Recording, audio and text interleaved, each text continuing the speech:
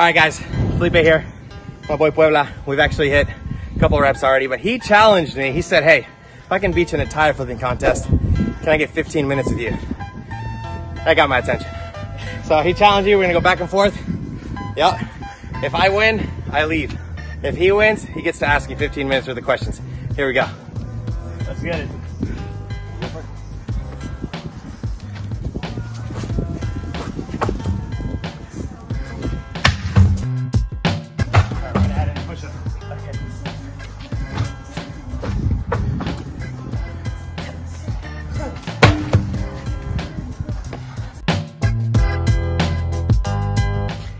Done? Not yet, not yet. I'm good, he got it. He won. What's up, you guys? It's Felipe, Rat Race to 5 Mastermind Group. All right, so my boy Puebla here reached out on IG.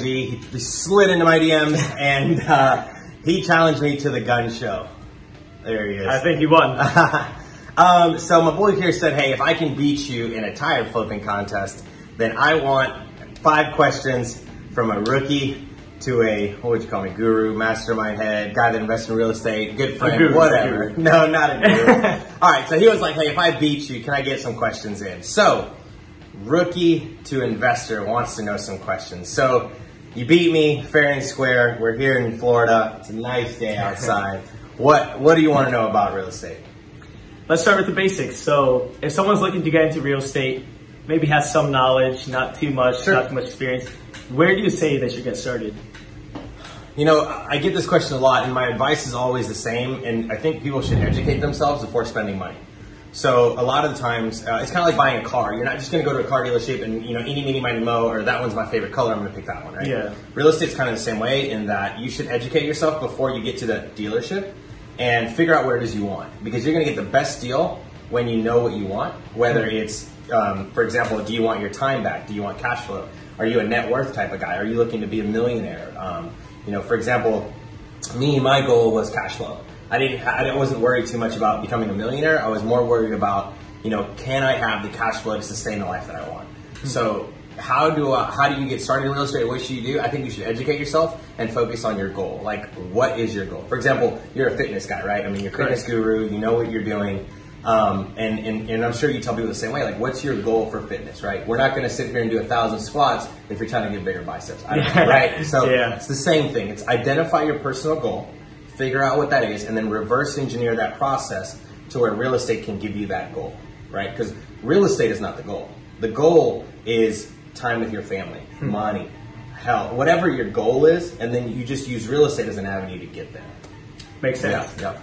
Yeah. So good answer here. Time for question 2. There's like, you won't really learn real estate, you know, all the ins and outs in school. So like, how do you recommend going about finding a coach or guidance or, you know, some type of mentorship for someone to really like keep you accountable and teach you how to do everything? Sure. So, you know, I always answer this question the same way.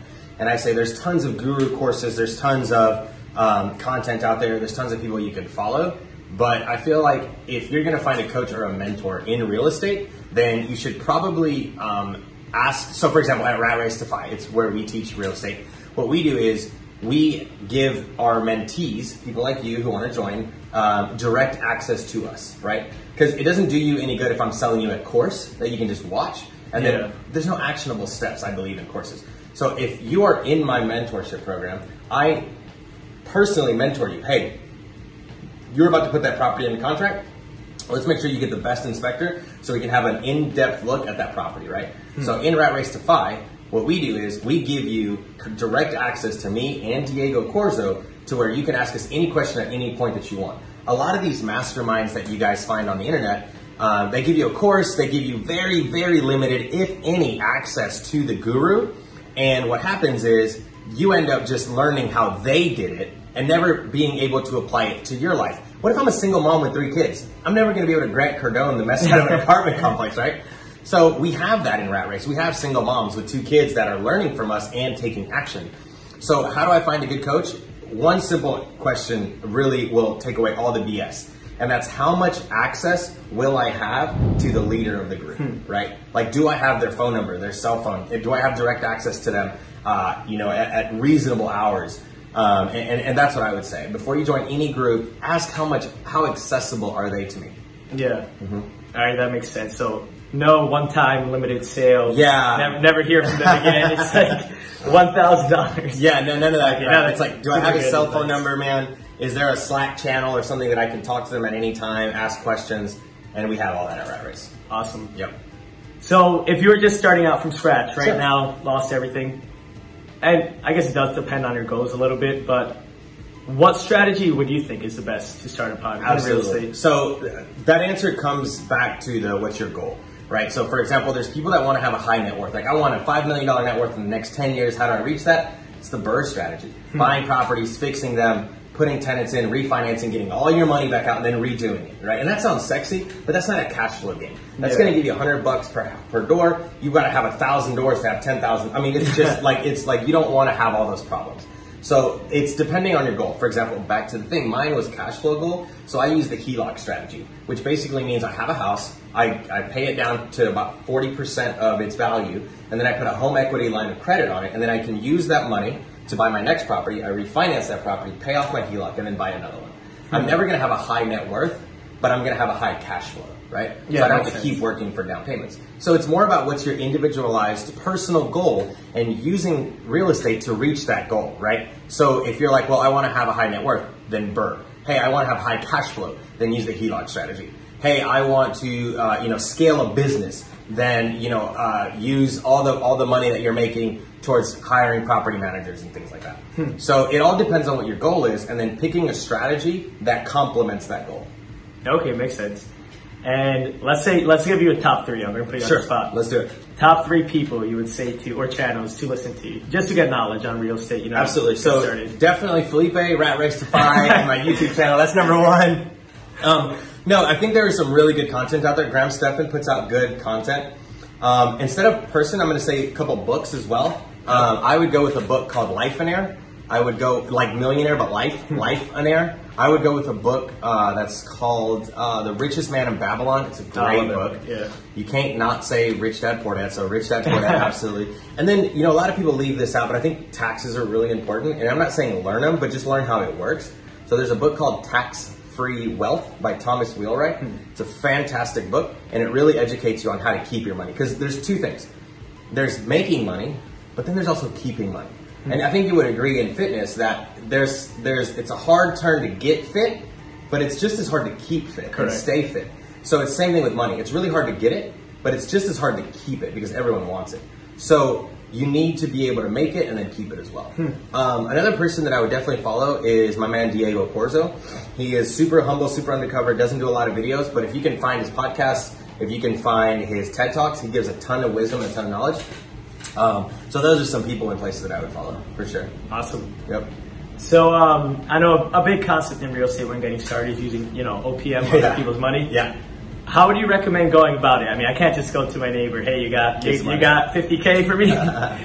That's really cool. Honestly, it's proof of concept or education.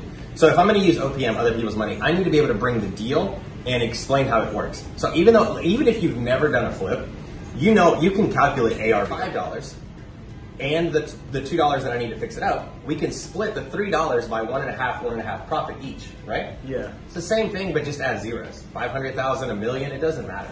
If you can bring the data to somebody and show them how a property is going to work, then boom. I mean, anybody will let you borrow money, including myself, right? So like you say that you flipped a couple mobile homes. If you're like, hey, Felipe, here's a $10,000 mobile home. It's going to sell for $20,000 and needs $2,000 worth of work. Dude, I'm going to fund you immediately. Yeah. Right? So that's the concept of OPM, but you got to have confidence. Exactly. You can't come to me and be like, hey, Felipe, I think I might maybe have a deal, right? So that's not how that works. Yeah. You need to be able to be confident, be able to show and compute what you've done on the back end and prove it to somebody with money. Because I promise you there's way more money out there than deals. If you can remember that there's more money than deals, you will be successful with OPM. Okay, awesome. Yep. So I got another question, a bonus question. I got 6 questions. Let's go. In terms of, leveraging, you do want to use OPM, other people's money as much. Sure. But like you said, I did flip a couple mobile homes. I want to get into rentals. I want some cash flow. Would you recommend I go conventional, put 20% down on a big home, and it takes a lot out of my pocket. I might have to put like $40K out of pocket for closing costs and down payment. and I lose some of my own liquidity, but then I finally get a rental. Or what approach do you recommend for this? Absolutely. Okay, so let's talk about it really quick. What's your goal? Oh man, I need to ask myself that some more. Sure. I mean, I was thinking about it more in this conversation. Is it cash flow? Is it net worth? Is it building a portfolio? Cash flow. Guaranteed cash flow. Cash flow. 20% down on every property. Okay. And leave your money there. Yeah. That's it. That's simple. If you want, but you have to really identify that. And now we're getting personal. Now the camera's gone. But you really need to figure out what it is you want. Because a lot of times we say cash flow, but we're not willing to put that money in, and we're like, want it back. Yeah. So you have to fight those demons within yourself and say, what is my goal? And you're not going to be able to answer it in a 10-minute video. You need to really think about what it is that you want and how you want it. And for me, I had to come to terms with, I'm okay with not having money, but I want cash flow. And those are two different things. Yeah. Okay. Super good. Yeah. So when you make that decision, you'll know what strategy is best. And I think if you really do just want consistent cash flow, like $10,000 coming in every single month, then just put 20% down on all the homes. And then you're going to have a low mortgage payment and a high cash flow. Makes sense. That's it. Awesome. Guys, this was awesome. Super excited to have my hair brother here. And we got to get one more for the show. Let's get it. All right, guys. We'll see you soon. That's right.